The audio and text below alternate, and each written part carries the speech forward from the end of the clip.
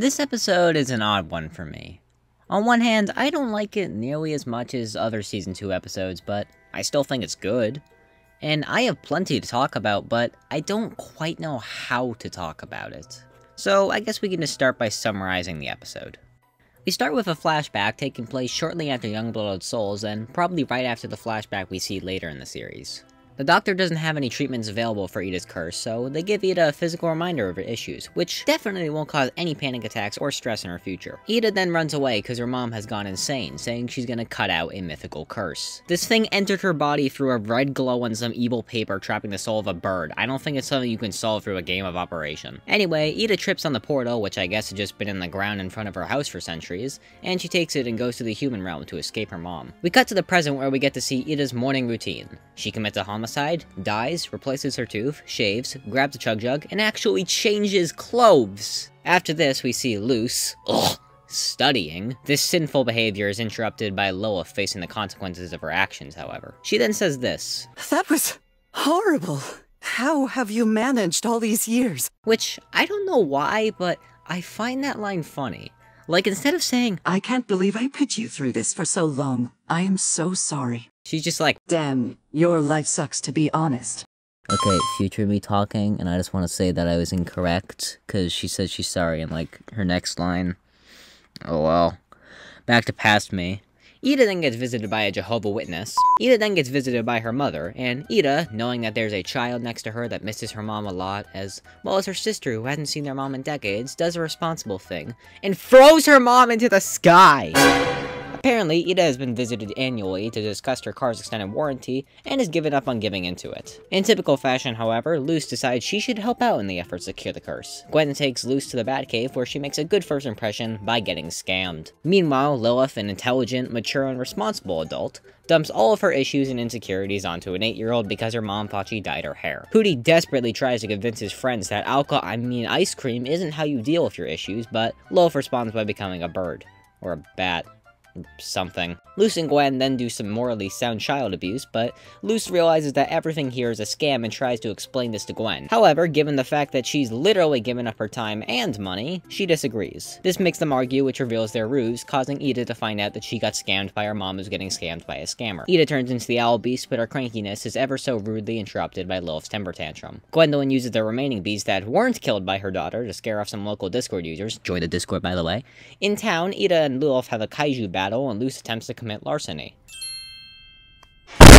Gwen comes in clutch with Ida's old drug stash and does something insane. She talks to her kids and apologizes. And that's pretty much it. Well, besides Lilith leaving and sending Hootie into a deep depression. But don't worry, we can be pen pals. But I can't hold a pen! This episode has a lot to dive into, though, so let's get into that. Let's start with the symbolism here.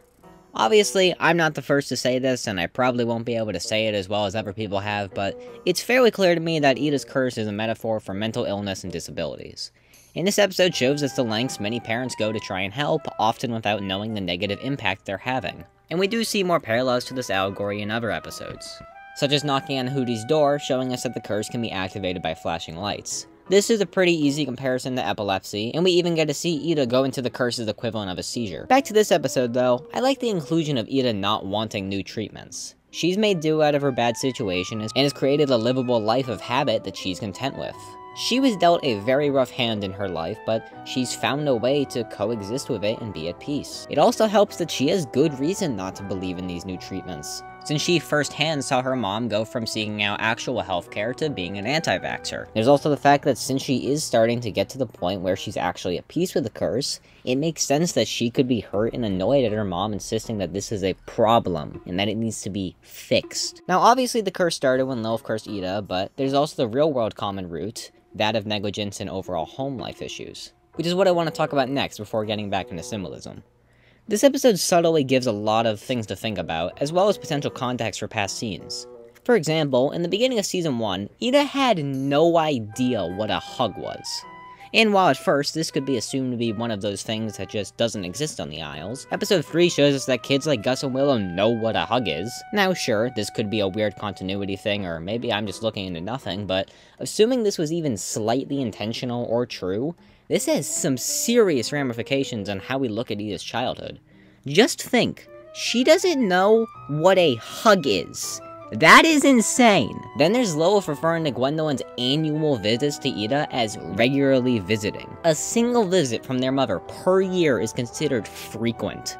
I'm not the only one that thinks that's messed up, right? Now clearly Ida isn't exactly greeting her mother with open arms, but I still feel like this says something about their relationship. And while I joked about it earlier, Gwen's neglect of Lilith is important to acknowledge as well. Yes, all of this is Lilith's fault, unless you count Bella's manipulation into play. But that doesn't mean that she deserves total neglect. Did Ida need attention and help? Sure, but so did Lilith. It's not like Lilith was happy about any of her actions, and I can imagine that the guilt would have an enormous toll on her mental health. Couple this with being ignored so much that she doubts if her mom is proud of her, or even how much she loves her, at least in comparison to Ida. Now I want to make it clear that I'm not saying that Gwen is an abusive or bad parent. She's not. Most of what I said here is speculating, and almost all of it seems unintentional. Gwen, for all things considered, was doing her best in a tough and unfamiliar situation, and she does apologize while beginning to right her wrongs. And it's during this apology that not only addresses the negligence, but also draws further evidence into the allegory. Whether we want it or not, it's a part of you. And I love every part of you. Because like it or not, mental illnesses and disabilities aren't gonna go away. There are simply ways to live with them and to live with yourself. Which is how Ida was at the start of this episode. This was just Gwen's journey into realizing it, as well as realizing the impact she's had on Lilith. If you would like to hear more about this topic from someone who might actually know what they're talking about, try checking out Toon Ruin's video. I'll put it in the card and description, and I highly suggest you check it out.